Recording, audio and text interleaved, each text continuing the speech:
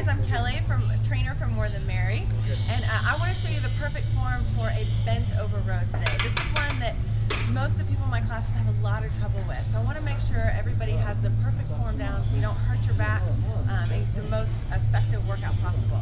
So to start with, I want you to give me a nice solid stance, and as you bend forward, notice my hips go back so that my spine can stay long.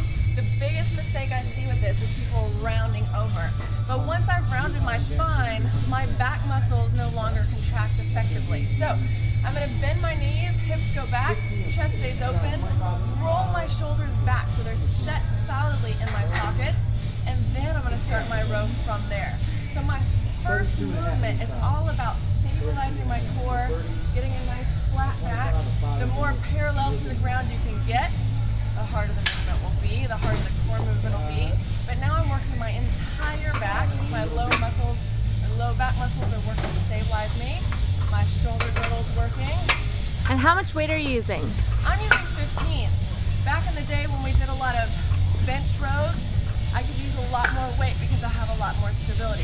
But I actually prefer to drop down my weight a little bit and have to utilize my whole core. So we talked about, in functional fitness, we do a lot of this every day.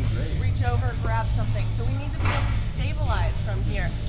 So try those on your own, see how they work for you, see if you feel new muscles this time, and hope you get a good workout. And if you have any questions, you can email her.